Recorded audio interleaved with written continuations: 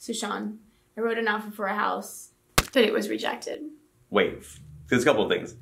One, how come I didn't know about this? And two, what did you do wrong that we got it rejected? I don't know. It was probably one of these 10 things that you can do. 10 reasons why your offer to buy a house was rejected. So stay tuned.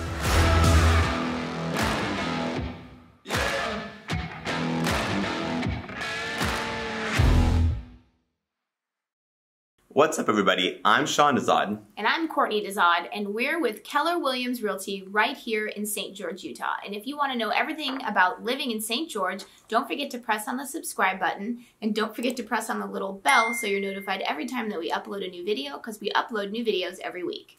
Yes, and honestly, we love making these videos. How much do we love making these videos? They're fun. Yeah, they are. But you know what we love more? We actually love to help you with your real estate needs. So whether you're looking to buy or sell a home, what you want to do is you want to give us a call, shoot us a text, or send us an email. Or you can reach out to us via WhatsApp. However you want to get a hold of us, we've got your back. Because remember, we're licensed realtors. So that's what we do for a living. So these aren't in any particular order, but I'm just, labeling them 1 through 10. So number 1. Price. Okay, well, that isn't number 1, but let's talk about that. I would say that's in order. Okay. Price. Okay, in order. Price. Okay, talk about it. Talk about the price. Like, so I have this house. It's a beautiful house. Price at a nice, cool $1 million. Yeah, price in, ooh, I love, that's a beautiful house range right now. But, I want to go off of 2020 prices. So I'm going to give you an offer for $500,000. Okay, so explain.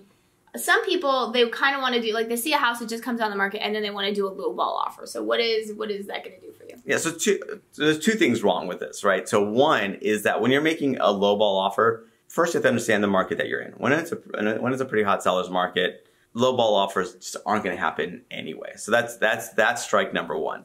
But second thing, and is that you want to be mindful of the time on market, because the thing is, if a property just hits the market, even if that seller is unrealistic, right? Obviously I've certainly encountered sellers that are shooting for the moon, and reality has to reality has to hit, and I could let them know, hey, your property, as much as you thought it was worth $1 million, it really isn't worth that much. But they're not going to get that like day one. Yeah, so they need to hear the crickets. Yeah, they need to hear, they need to get, let other people be the guinea pig and submit those lowball offers to kind of prime the sell a little bit, if that's going to be the case. But yeah, you're going to need that property to sit on the market for a few weeks, months maybe, like for them to kind of come down, because every seller is a little bit different. Some are more aggressive to act. Some will start making price reductions within a week or 2. Other ones, they're going to hold on and they'll go months and months without making any price reductions. So it's one of those things where you really have to take into account, well, one, like a crazy lowball offer, you're not going to find much of a reception for it anyway. But second, you got to give that property kind of time to marinate. You need that seller to marinate in the fact that they get that what they thought the property's worth is not really what it is.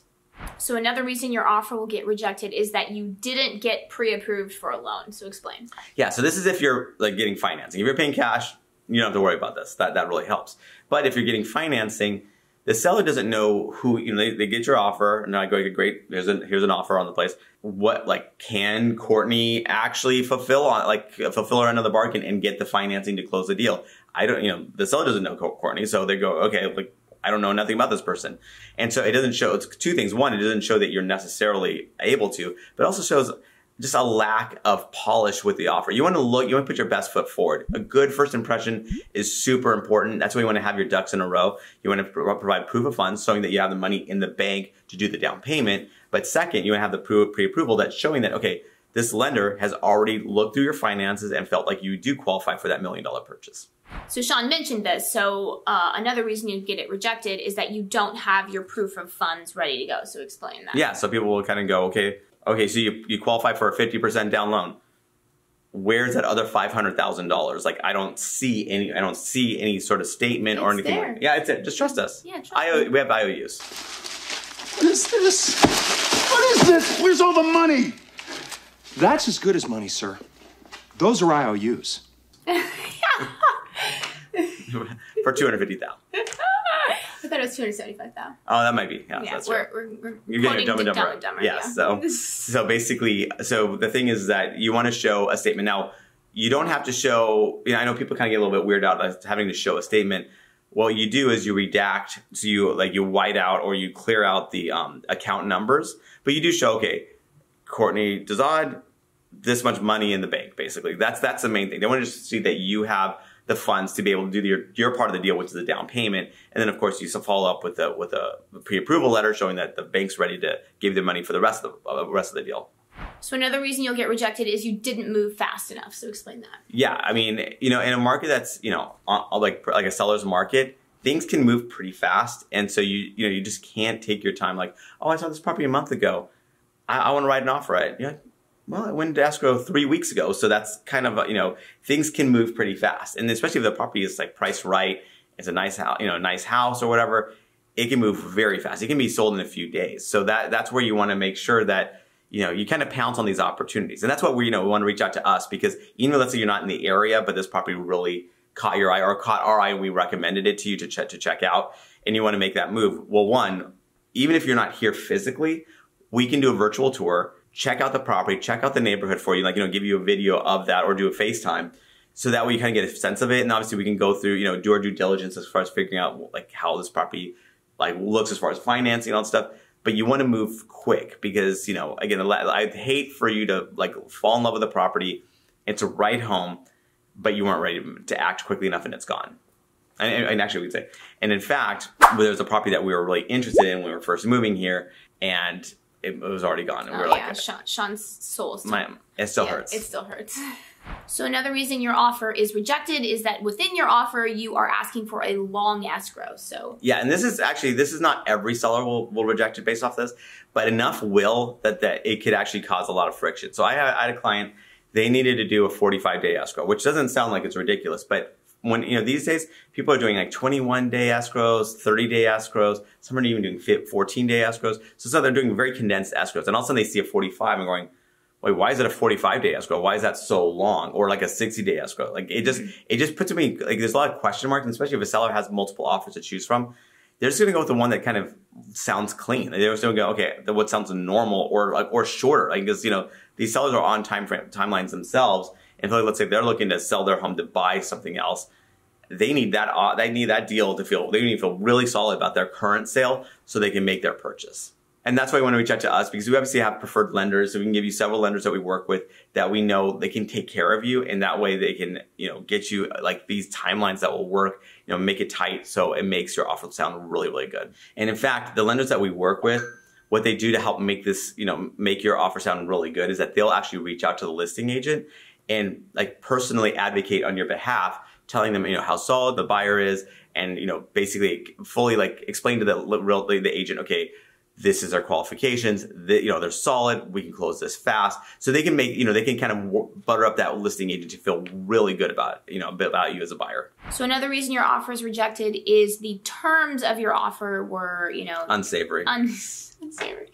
They just weren't as good as maybe the other offer. So what do you mean by terms? What is the term of the offer? Yeah, so everyone knows like price is something, right? But then other terms that are important are contingency periods, right? And so what a contingency is that's the time frame that you have to fulfill a certain action. Like let's say, okay, your appraisal contingency is 17 days. And someone goes, oh, I don't want my appraisal contingency to be 25 days. And you're going to consult, going, okay, this deal is kind of not a real deal until these contingencies are over. So the shorter you can make these contingencies, the better. But if you have these elongated contingency periods, it just makes the seller not feel super comfortable, especially if there's competing offers that have short, you know, nice, tight, short contingency periods. That seller is going to feel like much more solid about them. And so that's why they would like kind of look away from yours. And on top of that, let's say other terms are like, let's say the buyer is asking the seller to pay for their, you know, their closing costs. Well, that's another point. Another reason you'll get rejected is you ask the seller to pay for your closing costs. Oh yeah, that's true. So yeah, this other point, so which is kind of related to the terms, is basically this, you as a buyer asking the seller to pay for like $10,000 of the buyer's closing costs. It doesn't make you sound very solid as a buyer, because sellers want to kind of go with, again, a slam dunk, right? They want it, like they've already, let's say if they, in their mind, they've committed to you as a buyer. Now the next thing is they want to make sure that with multiplicating offers, they go, you know what, I just want the deal that's going to close. Like I don't want this to fall out of escrow and be a situation where I have to put it back on the market. I don't know if I'm going to get this price that I was going to when it initially was on the market in the first place. So it's all these like question marks, and the more question marks you give them, the more they're going to sour on you. Like, because especially if you're coming with other offers, they just want to go. And let's say they're similar price and everything. They're going, okay, I want this deal to be a slam dunk. I want this thing done. And then when it comes to like, so like the buyer's closing costs, well, one, it kind of speaks of the financial stability of the buyer. So it maybe shows that the buyer doesn't really have, that much money because they're asking the seller to pay for the closing costs. And then on top, and again, you're competing with other offers that are like, say, a cash offer or like 20% down or whatever. That just sounds to sell like a more solid deal. But on top of that, when you're asking the buyer, when the buyer's asking the seller to pay, let's say for $10,000 of the closing costs, really what they were saying is that they're financing that amount into the purchase price of the property, right? So that that triggers an issue with potential appraisal issues because now you artificially propped up the price $10,000 to account for those closing costs that the seller's paying for. Because at the end of the day, the seller doesn't care about what the sale price is. They care about what's their net. Like, what do they make out at the end of the day? The cash in their pocket, right? That's what matters. So you could, if you offer a property for $500, for $1 million, and you have to sell it, pay for make concessions at $100,000. Okay, that's not a $1 million offer. That's a $900,000 offer, right? So that's kind of how the seller looks at these things. And so when you're making these, artificial propping up the values, now the appraiser not only has to make, come up with a price that the property, they have to come up with the sale price for us to not have any friction regarding the appraisal issue. And now you're kind of dealing with that whole just craziness. Yeah, and since Sean is mentioning an appraisal, one reason why you might lose out, and this is in like a super hot market, is that a competing offer might not have an appraisal contingency. So explain why some people decide to do this. Yeah, so one, okay, if you're paying cash, you don't need one, right? That's one thing that sellers love is that's so one less. So I guess explain, what is an appraisal contingency for people that don't know? Sure, so an appraisal, so basically let's say you want to buy a house for $1 million. That's great that you want to buy a house for $1 million, but let's say you're getting financing. Well, the lender doesn't go off of just the offer and going, okay, well, we'll finance that. They send out a professional, like an appraiser, to assess the value of that property. They're going, okay, is this property actually worth the $1 million that it's in escrow for? Because the lender is they're going to go off of that appraised value as far as how they're doing their loan. So if it's worth, the appraiser deems that it's worth it, awesome, we're good. But then if the appraiser says, you know what, it's actually not worth $1 million, it's worth $900,000, now we've got a gap here, right? So you have the sale price of $1 million, the appraisal is $900,000. So the lender only looks, they don't care about the $1 million anymore. They care about that $900,000. That's how they're valuing the property and how they're doing their loan calculations. So you have this gap. Now some buyers, let's say if they're paying cash, there's no appraisal issue. If you're getting financing, obviously that $100,000 is going to be an issue. Someone's going to have to make up that gap. Where's the money, Lebowski? So whether that is the seller dropping their price from $1 million to $900,000, or the buyer moving up, so they're having to put an extra $100,000 out of their pocket to make the deal happen, or they're splitting the difference. Maybe they're going like $950, to meeting halfway. But sellers, if they have multiple offers, some buyers go, you know what? I'm waiving the appraisal. I will step up to the plate. I don't care what it's going to appraise for. I'll pay that difference. The seller's going to really, obviously, if I have a listing and I see that, that's definitely going to resonate with me. And I'm going to forward that to the seller too. I'm going to say, hey, this is way solid because that's one less way the buyer has an out. So it makes the deal that much more bulletproof.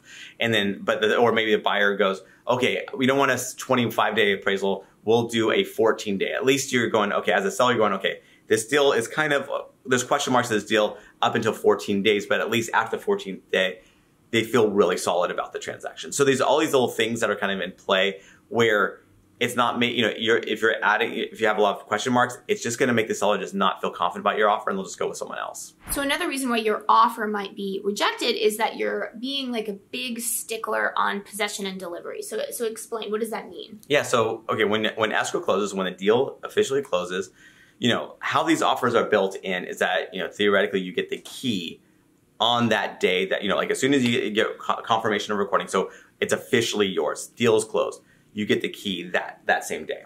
And it's for you, the property in theory is vacant and you can just move right in, right? That's the idea. Now, in practical terms, that's not going to happen. Again, that doesn't happen all the time. Sometimes buyers give the sellers a few extra days, maybe a couple of weeks, maybe a month, to move out of that property. And so that way it gives that seller extra time to get out. So at least they have their money and then they can make their plans, or they can at least move, they can really in earnest start their move after the deal has actually closed. And if you have competing offers, maybe some of these buyers will offer those kind of concessions just to sweeten it just a little bit. So the seller goes, you know what? Okay, this is one less headache that I have to worry about at the end of the deal. It's a nice gesture from the buyer's part, and so the seller may just go with that one rather than, you know, if everything else being equal, they may go with that offer. Now, some sellers do it. They actually do, like, they want to move out by the end of the close of escrow, so it's a moot point. But some of these sellers, it really does help. Yeah, and it's not like you're letting them live there for free. Not necessarily.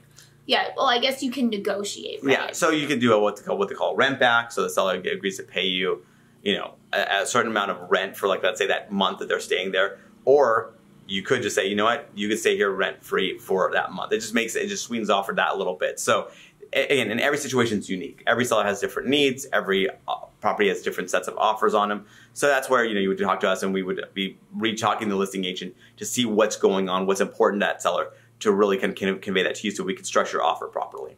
Another reason that your offer, and this is the last one, number 10, could get rejected is that the agent that you're working with is kind of a jerk to the listing agent. And we've actually been on the other end of this. So explain. Oh yeah, we've been on both sides, right? So like I had a client that she was looking to buy an offer and she was competing against a cash offer. Now, so you have to understand these are humans that are involved here, right? And that seller of that property did not like the agent on the competing offer. So basically, yeah, he was kind of a jerk. Yeah, so like that's why I was like, I don't want to work with them if I don't have to. So she was giving, even though our client had a loan, and the prices were the same, she went with our client because she just did not like that other that other buyer's agent. So it worked out in our favor. And then being in the listing agent on the other side, I definitely had some buyer's agents be very abrasive. So there's like, you know, some buyers are really good at, you know, buyer's agents are really good people, you know, like good, like very personable.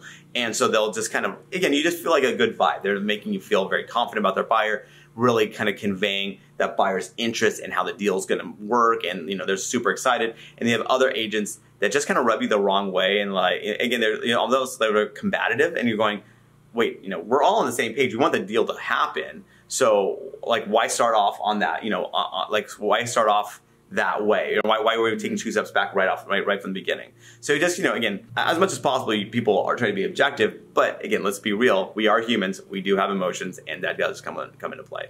So that's it. That's our video. And remember, we are licensed realtors right here in the state of Utah. So as much as we love like doing these videos, what we love more is to help you with your real estate needs. So whether you're looking to buy or sell a home, what you want to do is you want to give us a call, shoot us a text, or send us an email. Or you can reach out to us via WhatsApp. However you want to get a hold of us, we've got your back.